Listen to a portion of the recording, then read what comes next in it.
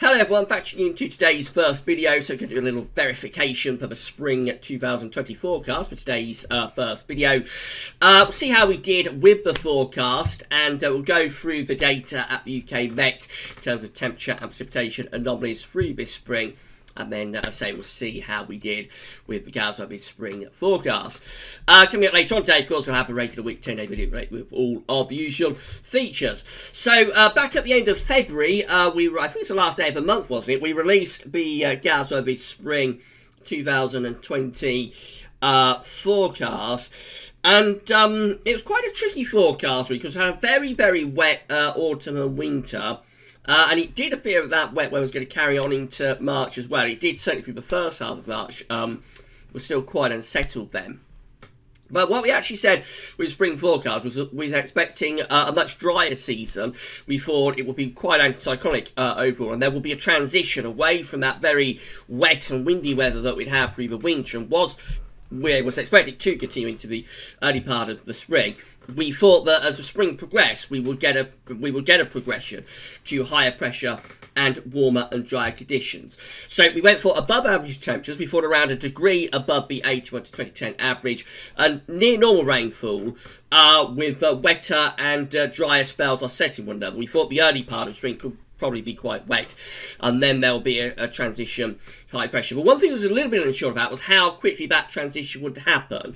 So the early part of the forecast, actually the trickiest part. We was pretty confident that as we went along, we would see higher pressure getting more involved, but we wasn't sure how quickly that would happen, how quickly the transition from low pressure to high pressure would take place.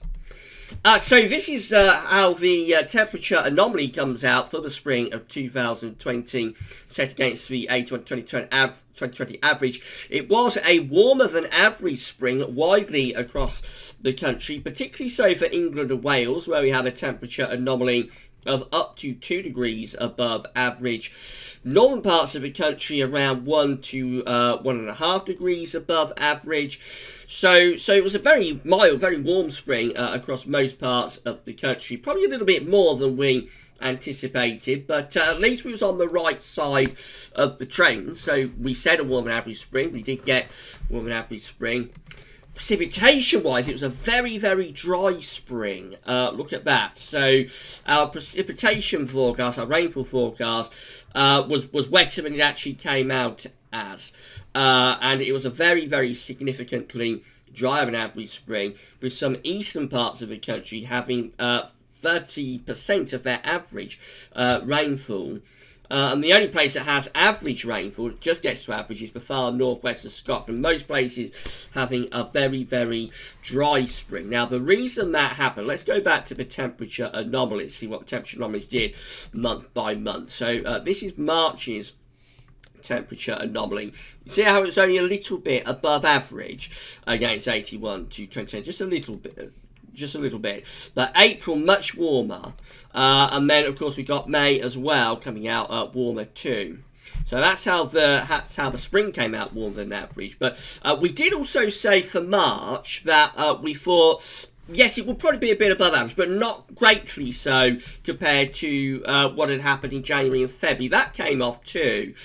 So just zoom into this very quickly. This is the CT for March, and you can see that with this we have January CT at 6.4, February CT at 6.3, but March at only 6.7. So it was a little bit above average for the March CT, but it's actually quite close to January and February. That's something else that we picked out correctly for the spring forecast, and I'm quite pleased about that.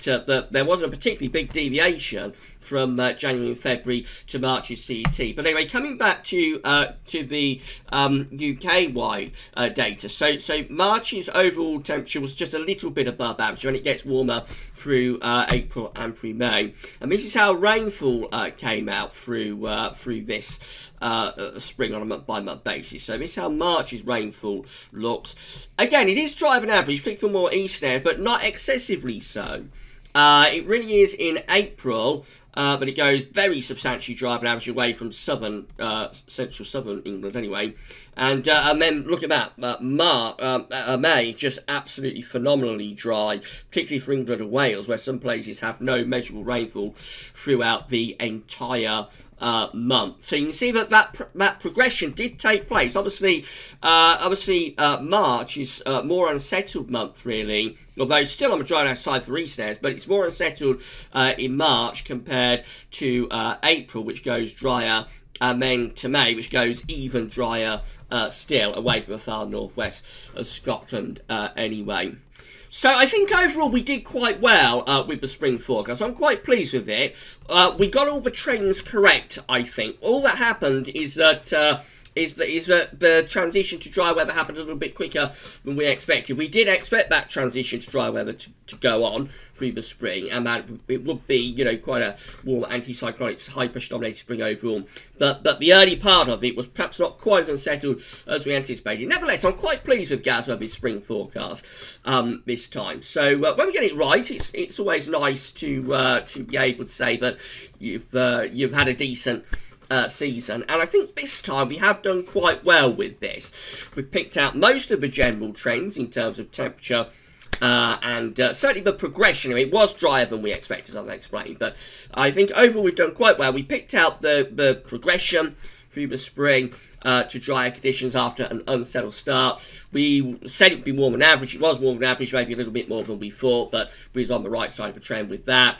It was a little bit, was significantly drier than we thought, but again, I think we was on the right lines with forecast anyway. We went against, crucially for this to be correct, we went against the analogues, which said that May was likely to be quite a cool and wet month. And I was looking through the data, and it just didn't feel right that would be correct. So I did actually go against what the analogues were saying. And I said that I thought May was likely to be a warmer and drier month, really, than the analogues in particular were indicating. And that indeed was the case. In fact, it was a phenomenally dry and pretty warm month as well. So overall, I'm quite pleased with how the spring forecast came out. I think it's performed quite well. We've got most of the general trends correct. We was right to go against the analogues for May. And yeah, I'm quite pleased with how this one went. So it doesn't happen all that often, but 9 times out of 10, the long-range forecasts, excuse me, the long-range forecasts tend to go a little bit awry. And we hadn't had a very good one for the winter or for the autumn before that, actually. So I'm quite pleased that at last we've had a decent forecast for the spring. Let me know what you think in the comments. Did you think that the spring forecast came out okay? What did you think to this spring? I think we'll remember this spring for a very, very long time, given how warm, dry, sunny it was. I think we'll remember it for a very, very long time.